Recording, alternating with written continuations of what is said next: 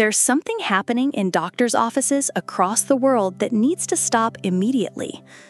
Patients walk in describing burning feet, trembling hands, sudden dizziness, and crushing fatigue that makes their previous life feel like a distant memory. Their blood work comes back clean. Their basic nerve tests appear normal. And then comes the devastating response that ruins everything. It's probably just stress. Maybe try getting more sleep. What these patients don't know, and what their doctors often miss, is that they could be experiencing one of the most overlooked and dangerous complications of Sjogren's syndrome. While most people know this autoimmune condition for causing dry eyes and dry mouth, research reveals a shocking truth that will change how you view this disease forever. Studies show that neurological involvement occurs in up to 60% of people with Sjogren's syndrome. That's not a small subset, that's the majority. Yet neurological symptoms are rarely tested for, almost never explained properly, and frequently dismissed as psychological when they occur in the early stages. The result? Thousands of people suffering with permanent, progressive nerve damage that could have been prevented if someone had simply known what to look for. Today, we're exposing the neurological complications of Sjogren's syndrome that could be silently destroying your nervous system right now. If you've ever felt like your symptoms don't match your test results, or if someone you love is struggling with unexplained neurological problems, this information could literally save their life. But before we dive deep into these hidden dangers, I need you to hit that like button and subscribe to this channel. Your engagement helps us reach more people who desperately need this information. The peripheral nervous system under attack. Let's start with the most common neurological complication that catches nearly every patient completely off guard: peripheral neuropathy. This isn't just medical jargon. This is your body's alarm system going haywire in ways that will fundamentally change how you experience the world around you. Peripheral neuropathy affects between 17% and 39% of patients with Sjogren's syndrome, with axonal sensory-motor polyneuropathy being the most prevalent subtype. When Sjogren's syndrome attacks these nerves, the damage doesn't announce itself with dramatic symptoms. Instead, it creeps in with sensations so bizarre that most people assume they must be imagining things.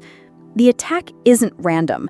Your immune system mistakes your peripheral nerves for foreign invaders and systematically destroys them. The damage starts small.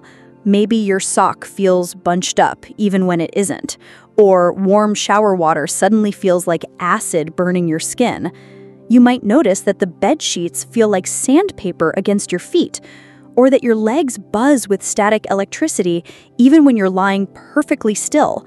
Perhaps the top of your thigh goes numb after a short walk, or your hands tingle from simply holding your phone. These aren't isolated incidents or signs of aging.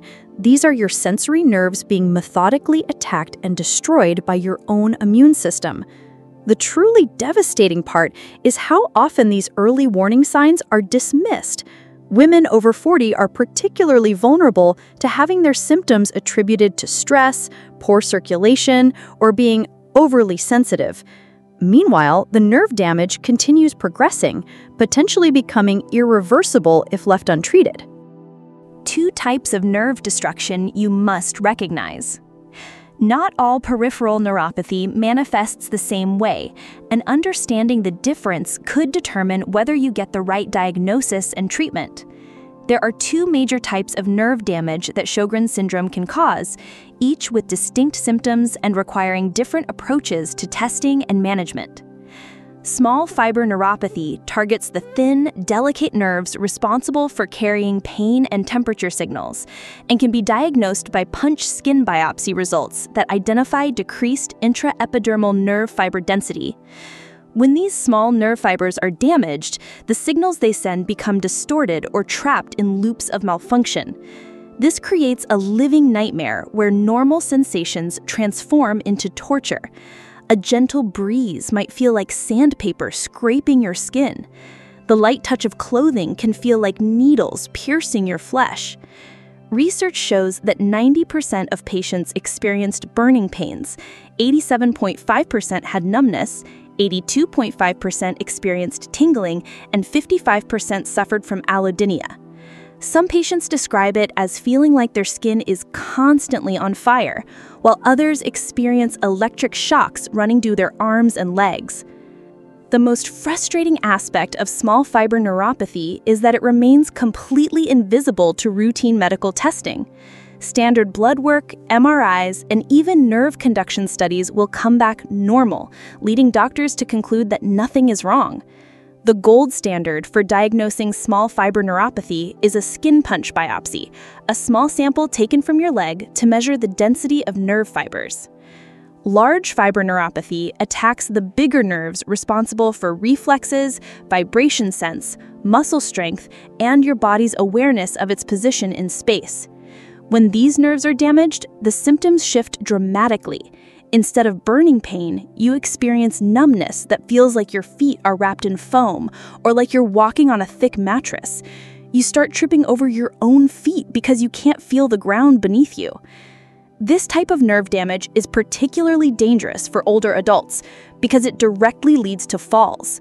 And when you're over 60, one serious fall can result in fractures, loss of independence, and a cascade of health problems that fundamentally alter your quality of life.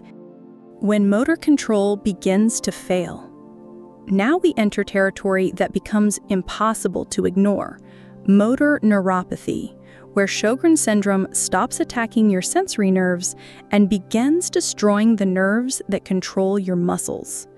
When this happens, your body doesn't just feel different, it starts to betray you in ways that are both physically and emotionally devastating.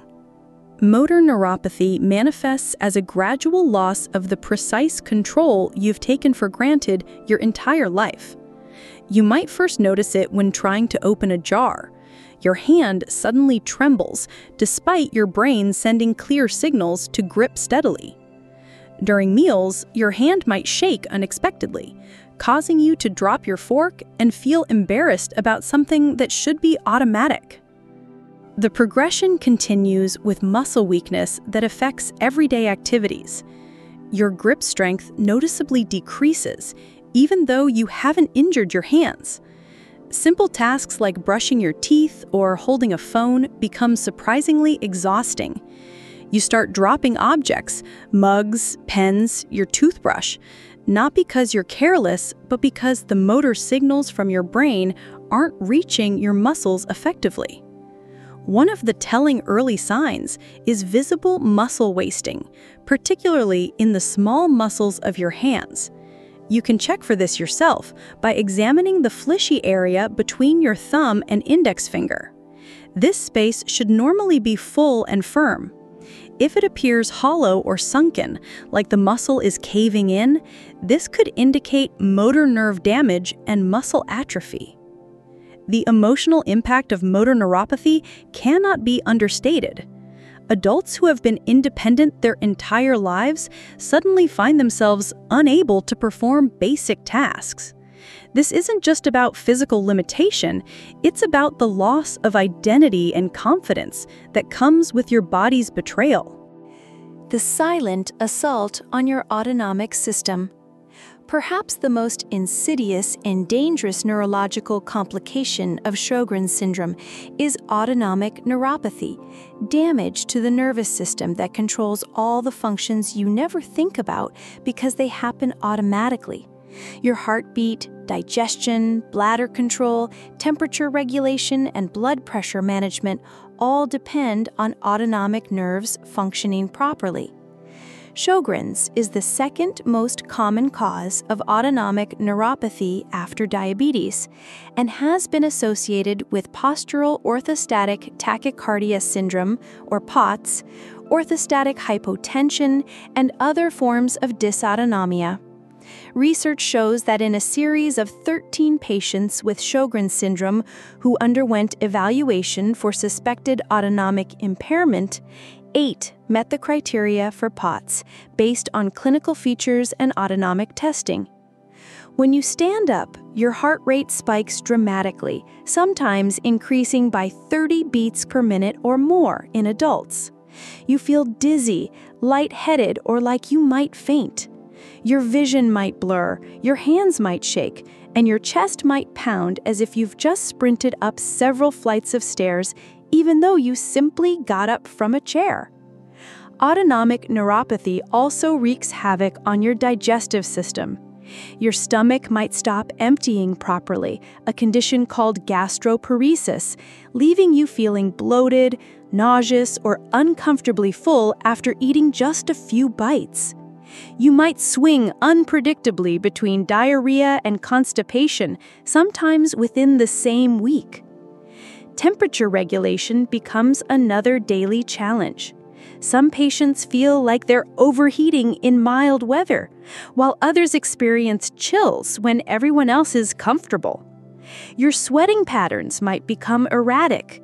Your face might sweat profusely while your arms remain completely dry, or you might stop sweating entirely in some areas of your body. Research shows that anti-muscarinic autoantibodies, which block autonomic signaling, have been found in the saliva, serum, gastrointestinal tract, and other tissues associated with autonomic dysfunction in patients with Sjogren's syndrome. When the brain and spinal cord become targets, we now reach the most critical and potentially catastrophic territory: central nervous system involvement, where Sjogren's syndrome stops attacking peripheral nerves and begins assaulting your brain and spinal cord directly. When this occurs, we're no longer discussing discomfort or quality of life issues. We're talking about neurological emergencies that can result in permanent disability or death if not recognized and treated immediately.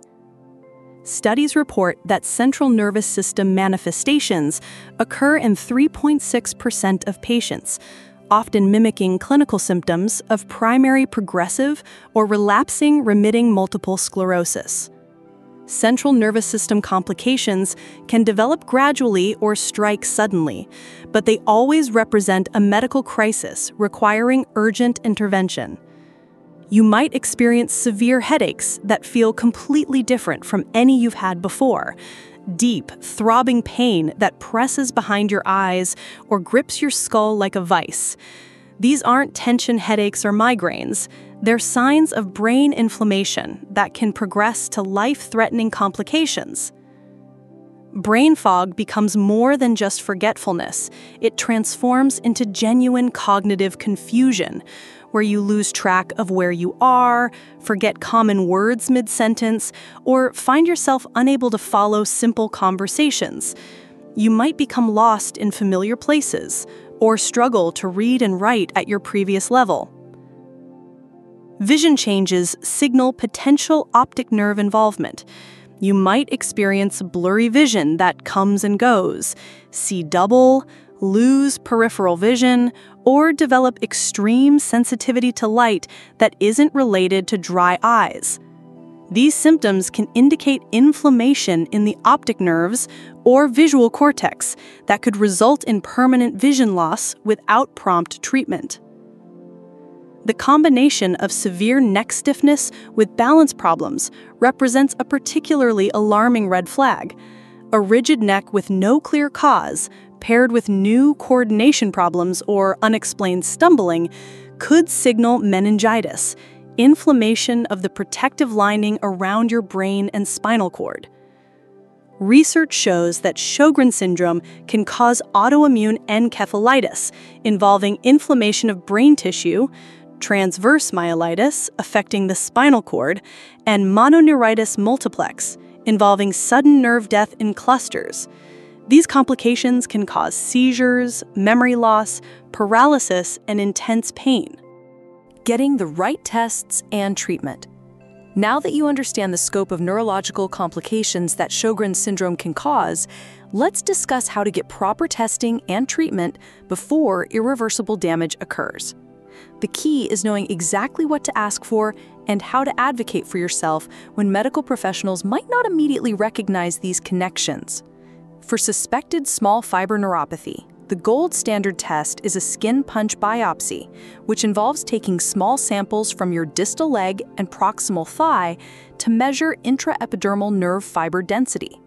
This test can definitively diagnose small fiber neuropathy even when standard nerve conduction studies are completely normal. When seeking diagnosis, be prepared with specific language.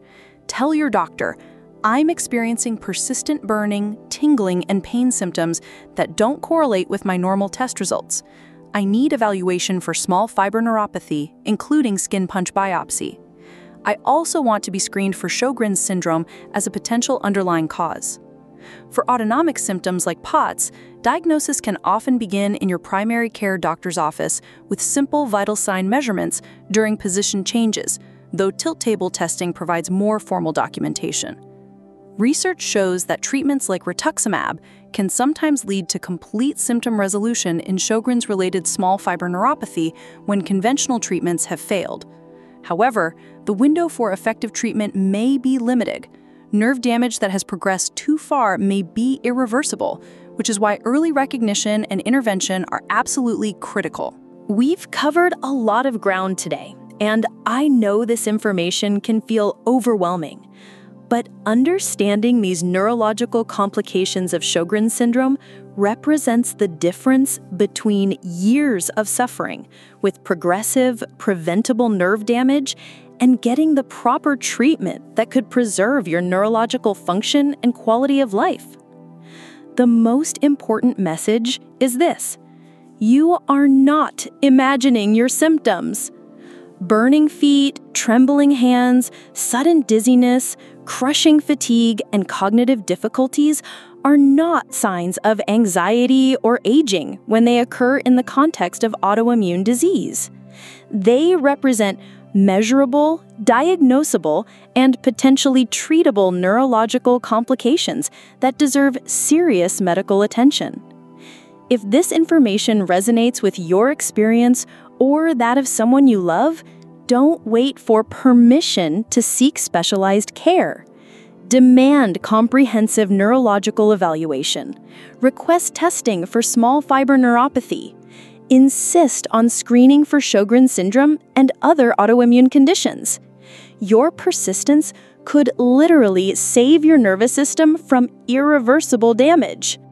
If this video helped you understand the neurological complications of Sjogren's syndrome in a new way, I want you to type yes in the comments below.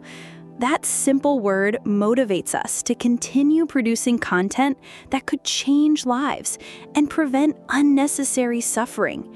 Please don't keep this information to yourself. Hit that like button to help this video reach more people who need this crucial information. Share it with anyone who's struggling with unexplained neurological symptoms or has been diagnosed with Sjogren's syndrome. Subscribe to our channel and ring that notification bell so you never miss content that could impact your health or the health of someone you love. Thank you for watching, for caring about your health, and for being part of this community. Until next time, stay informed, stay advocated, and never give up on getting the answers you deserve.